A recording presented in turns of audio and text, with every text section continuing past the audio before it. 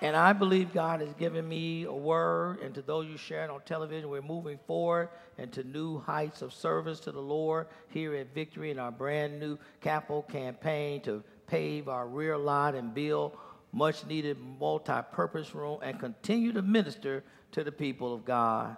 Jesus was all about ministry. In Luke, the 5th chapter, we're at the very beginning of Jesus' ministry. And I'm reading, one day as Jesus was standing by the lake of Gennesaret, the people were crowding around him and listening to the word of God. He saw at the water's edge 2 boats left there by the fishermen who were washing their nets. He got into one of the boats, the one belonging to Simon, and asked him to put out a little from shore. Then he sat down and taught the people from the boat. When he had finished speaking, he said to Simon, "Put out into deep water and let down the nets for a catch." Simon answered, "Master, we've worked hard all night and haven't caught anything. But because you say so, I will let down the nets." When they had done so, they caught such a large number of fish that their nets began to break. So they signaled their partners in the other boat to come and help them. And they came and filled both boats so full that they began to sink.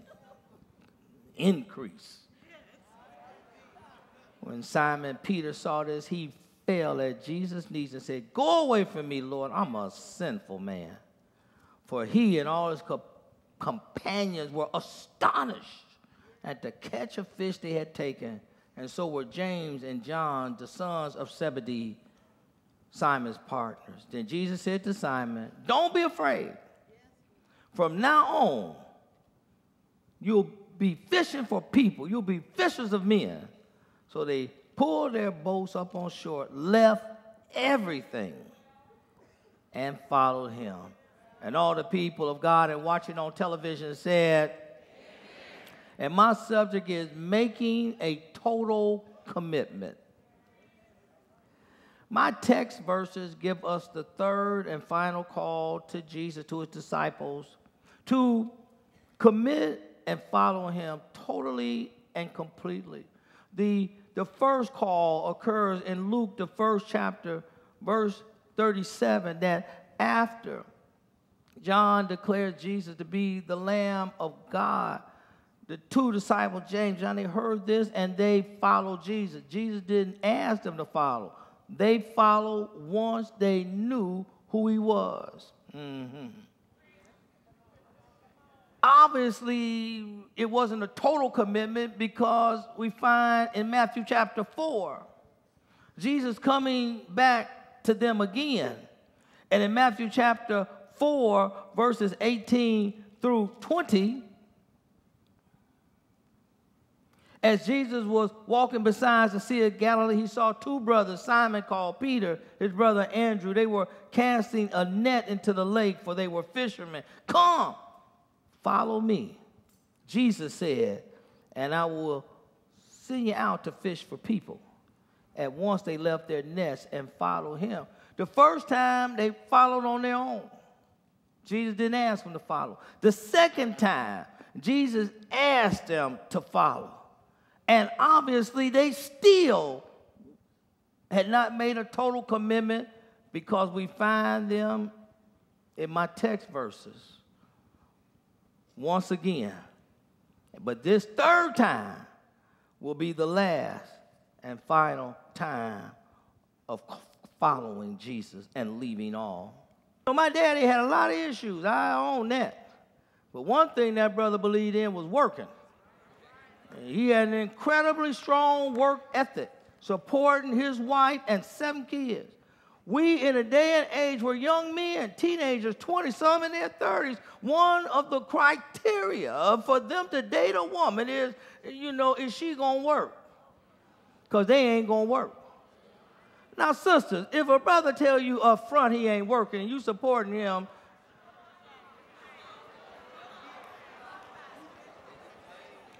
Need I say more? Well, Pastor, I got needs. Well, everybody got needs. Everybody got needs. You see, brothers and sisters, these were highly trained and experienced fishermen. They understood if they want to eat, they got to go to work. You too. You want to eat, you better go to work. You see, brothers and sisters, we live in the age of commitment. Listen carefully. We live in the age of entitlement without commitment. It's straight from the Lord. Entitlement without commitment. A generation of people who want the best life has to offer with no strings attached. Living together without marriage, without commitment, talking about friends with benefits. Marriage, soon as it gets tough, they want out. Sometimes I'm crushed in my office when I listen to what couples are going through and realize they have no biblical basis for divorce. None. Ain't nobody cheating. Ain't nobody being abused. It's just that marriage is hard. Well, somebody say, what am I supposed to do? Stay married. Well, I didn't sign up for this. Yes, you did. I did the ceremony. You said for richer or for poor or for better or for worse and sickness and into health. Well, I'm going to start speaking in tongues. Oh, I don't really mean that.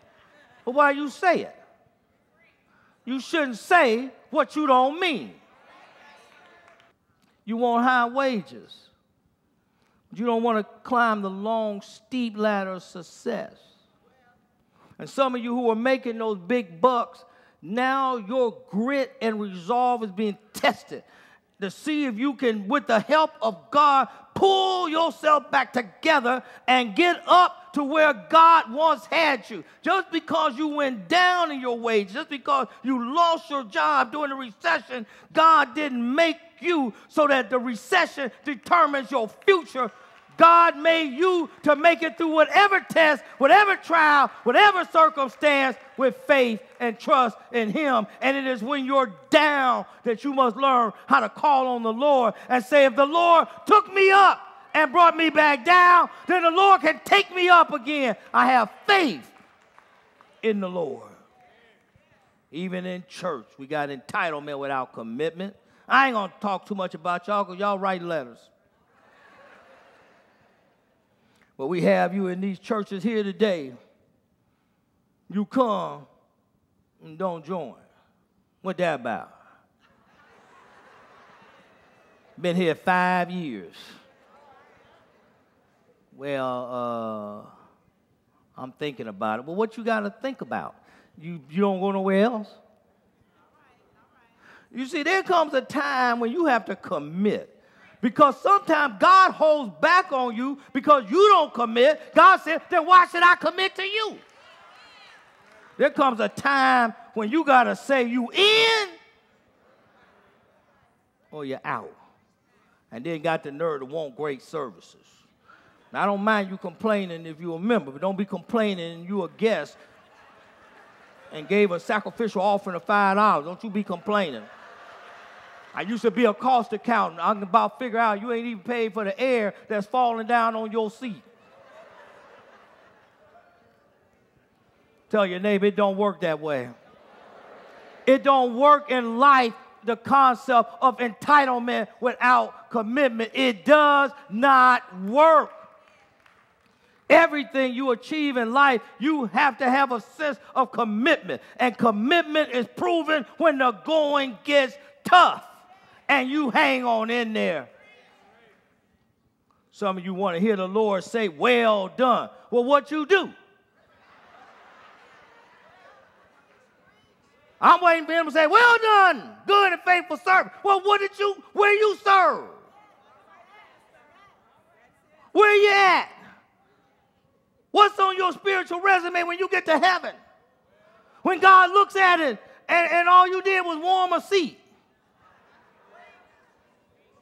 You see, commitment does not make you perfect, but it makes you loyal and determined to finish what you start. All of Jesus' disciples are fishers, not just the ones in my text, but all of us are fishers. Jesus' disciples are fishers. The world is the sea. Eternal life is the shore to which we bring the catch of fish to. All believers must learn, like Peter is about to, that we can do nothing without Jesus. Yes, Peter, you're insulted. The son of a carpenter is telling expert fishermen how to fish. Clearly, the carpenter knows nothing about fishing. Well, what do you mean? Well, the first thing he tells us, says Peter, is go back out in the daytime. That's ridiculous. Fishing is best done at night, pre-dawn. The next ridiculous thing is to now go and in the day fish. These are fish, but they're not stupid fish. If we throw the net out, they see the net coming. They ain't gonna get caught when they see the net. Just try to catch the fish in your aquarium with your little net. You all day trying to get them. When you see the net, you run. Not only that, you said go out into the deep, and that's real dumb. Because, see, you need day nets to do that kind of fishing. We got night nets. The night nets are meant for shallow water fishing. Person with night nets goes to a shallow area. And in that shallow area, they throw the net out. And because the water is shallow, then the fish are caught underneath, and then they can pull them in. But ladies and gentlemen, when the water is deep, how that's going to work? And so it is crystal clear. In Peter's mind, Jesus don't know what he's talking about. But I challenge Peter, and I challenge you under the sound of my voice here today. Peter, with all of your expecting, don't forget, you're the expert. Best fisherman in the land. You've worked hard all night. But you caught nothing, man. You don't have nothing to show for having worked hard all night. Brothers and sisters, some of you work hard. And you will agree with me, there's nothing like working hard and not having anything to show for it. There's nothing like working hard and living from paycheck to pay. I'm going to get me some witnesses up in there. It's nothing like working hard and living from paycheck to paycheck to paycheck. It gets frustrating. Somebody say, how do you know? Because I've been there. It ain't far from there now. Barely got enough to pay bills. Barely got enough to take care of the family. Years ago, during our unemployment, it wasn't just my 2 years of unemployment. I was unemployed 2 years, got back to work. The next 5 years, my wife was unemployed, going back to school, trying to raise kids. I know how to spell broke. And I knew, I'm telling you, I'm just being honest about it. Even during all of that time, we never missed paying our tithes. I don't put my faith on you. I'm not trying to say I'm a great faith. I'm telling you what I did. In my mind, if I need God to bless me, I must first obey him. And I learned with my broke behind to write that tithe check first, put it in. So how you going to make it? I don't know. But I'm going to tell you something. All these years later, made it. Made it. Can't explain it to you. But I know one thing. I made it, and I know this. God is faithful. When you work hard and have nothing to show for it, it drives you crazy. But I want you to know all believers must understand this principle, and it's found in 1 Corinthians 3, verses 6 to 7. You may plant the seed.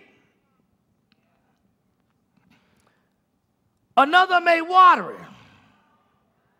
But in 1 Corinthians 3, 6, and 7, we are told that only God can give the increase. Lord, increase my territory.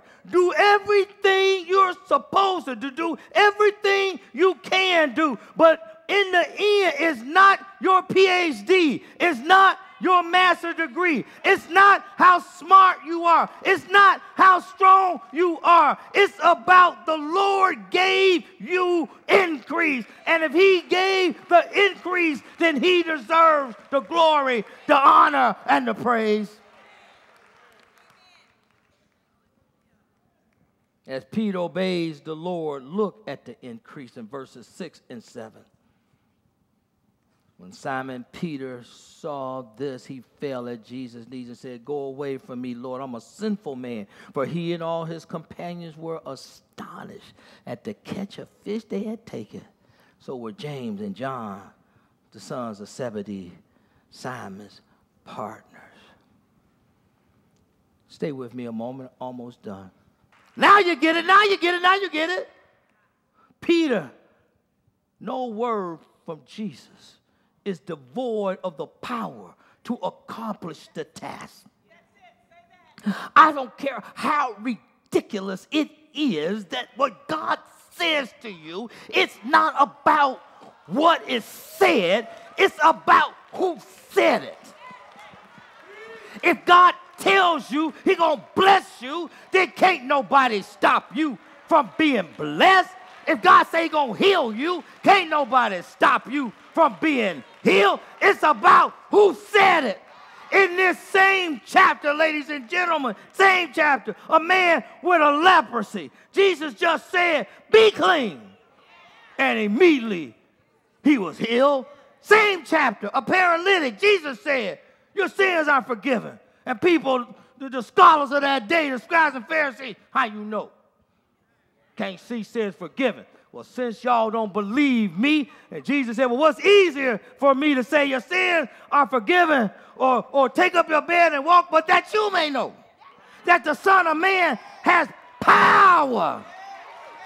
I say to the man, take up your bed and walk. Well, what could he do but take up his bed and walk?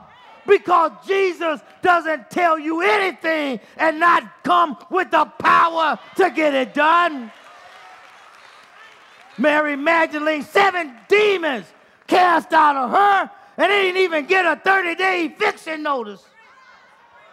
Jesus said, "Come out, you're out."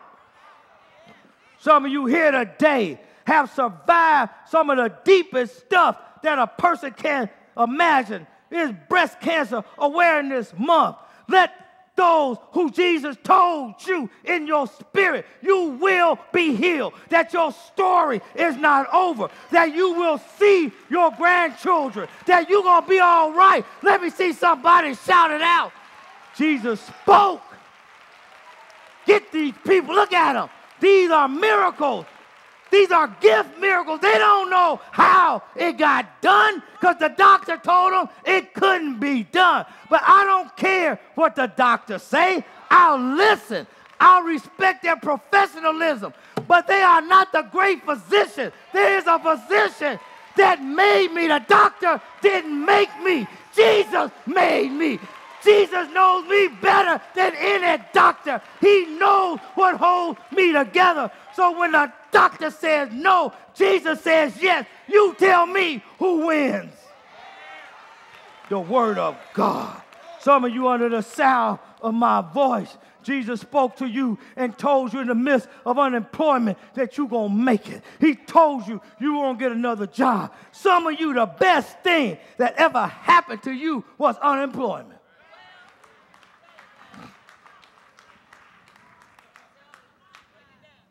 There are people here today are millionaires because they lost their job. You see, brothers and sisters, there is stuff down in you that you don't even know you've got until you've got to use it. There's stuff down in you that as long as you're not challenged, as long as you don't have to go through nothing, it'll just sit there dormant. But when you go through your test and trial, Jesus causes the gifts that he already put down in you to come to the surface. Some of you were unemployed during the Depression. You unemployed today. I'm going to tell the whole truth. I have members in here who tell me, Pastor Singleton, I was a nervous wreck. But I'm here to tell you, God's been good to me. Throughout this whole time, I have not lacked one meal. I got food on my table. I have clothes on my back. I have roofs and shelter over my head. Tell your neighbor, that's a gift miracle. Give him praise up in this house.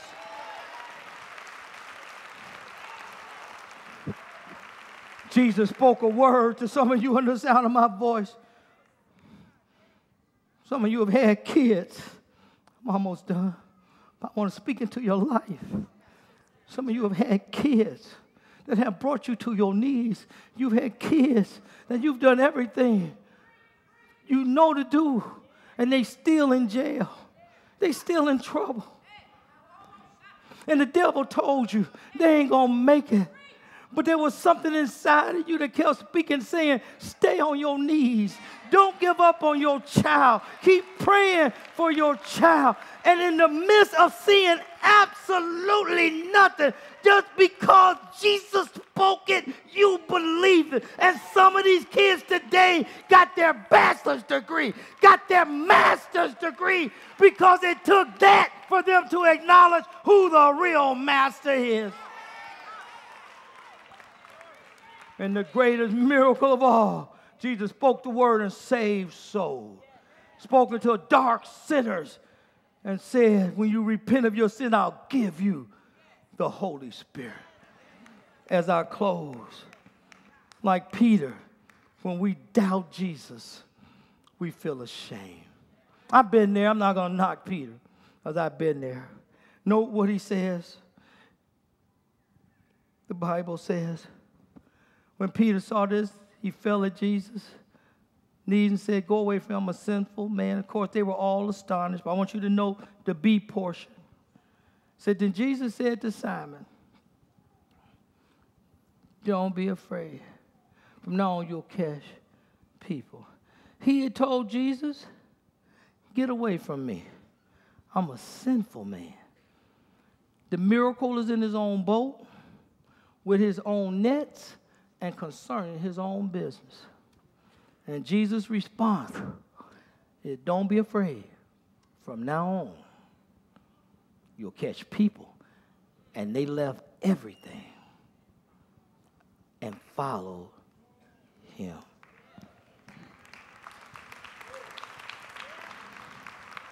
You see, when God speaks to your heart about what he's going to do, because see, Peter did this in a halfway. Oh, fine. I ain't caught nothing all night. We really ain't going to catch nothing. But Jesus said, fine. And the next thing you know, the miracle of the fish. He just wanted enough to live on. The boats almost sank. Because there's something you need to grasp as this message is.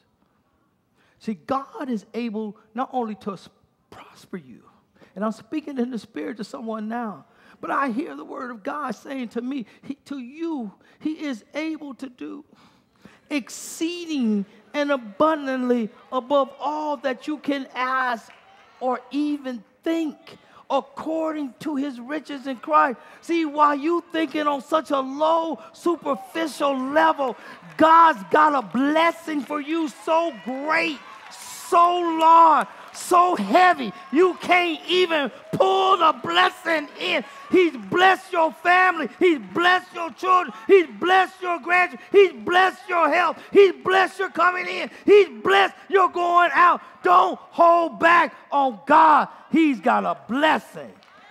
He's got a blessing for you. Tell your neighbor, don't doubt him. Don't doubt him. He done already spoke the word. As I end this message, from here on out, I feel like shouting too. From here on out, they have a total commitment. You see, there's a difference between being involved and being committed. There's a difference between making a contribution and being committed. One of the best examples of that is the story of a chicken and pig passing a church. And they wanted to know, what can we do to help the poor? So the chicken said, I know, we'll give them bacon and eggs.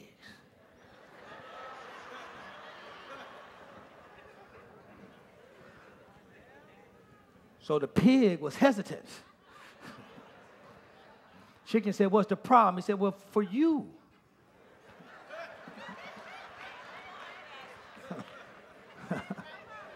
You making a contribution. You just being involved. But for me, this is a total commitment. This is a total sacrifice. I got to give my life for this bacon to be on the plate. And while you laugh, don't forget, Jesus gave his life. It was a total commitment to save your soul. And the only reason you and I are going to heaven is because Jesus gave his life. He didn't just make a contribution. He gave his life. He made a total commitment. And because of that total commitment, you can eat bacon and eggs.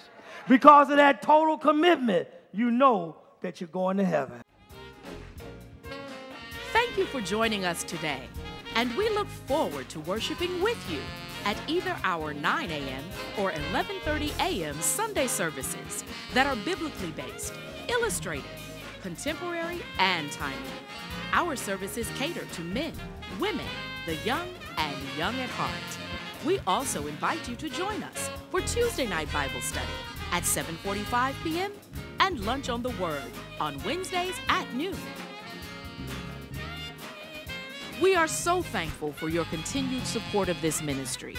And if this excerpt from our service touched your heart to either give financially to the ministry or to purchase the entire worship service on either CD or DVD, please call 708-283-0383 or visit us online at www.victoryapostolicchurch.org.